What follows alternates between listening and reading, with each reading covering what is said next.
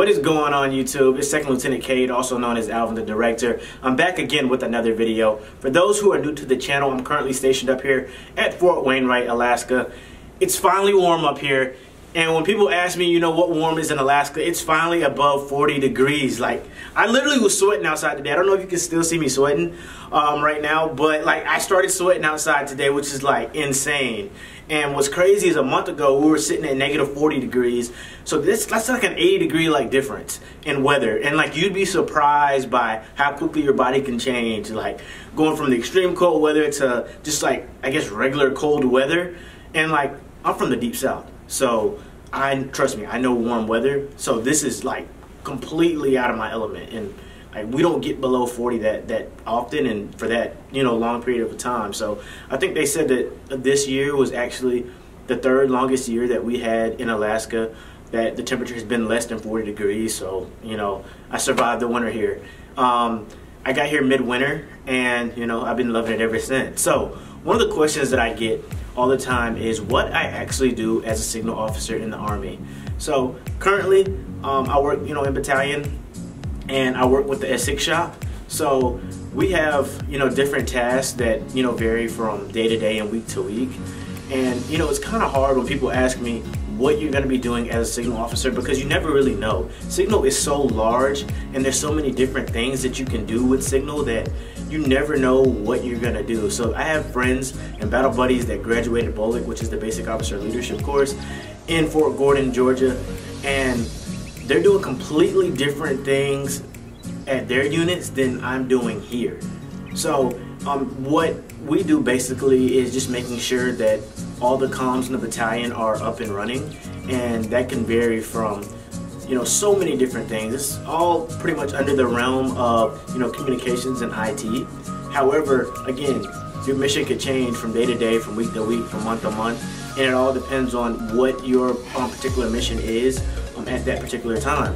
Now, with that being said, what I'm doing right now be completely different than what I'd be doing if I was on a deployment, or what I'd be doing if we were getting back from a deployment, or what we'd be doing if we were prepping for a deployment. So there's so many different things that you can do with signal that it's just extremely broad. So it's kind of hard to really answer the question on what you'd be doing as a signal officer. Just know it's going to deal with communication, it's going to deal with some sort of IT, and just making sure that the folks at the top can communicate with the folks at the bottom, and vice versa.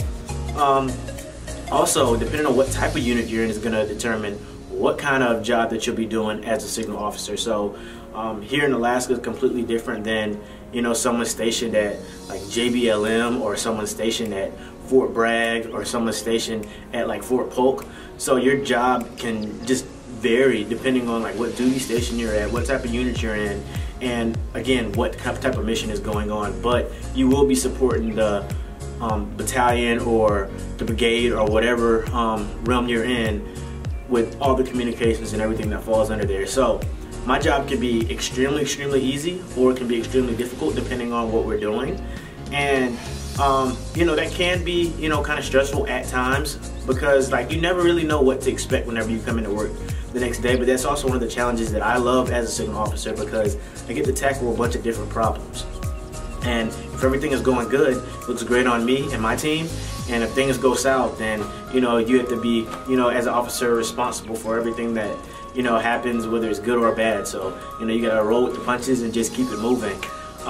With Signal, you can get a bunch of different certifications like Sec Plus, Net Plus. There's so many different courses that you can get that can really set you up for success once you get outside of the Army. And that's not just with being a signal officer, but that's just being in Signal in general. You can get so many different certifications and things like that that can transfer over to the civilian sector, and that's everything that the Army will pay for. They'll give you all the tools and all the resources that you need in order to succeed at being a great signal soldier or a signal officer, and that's something that to me is like really awesome.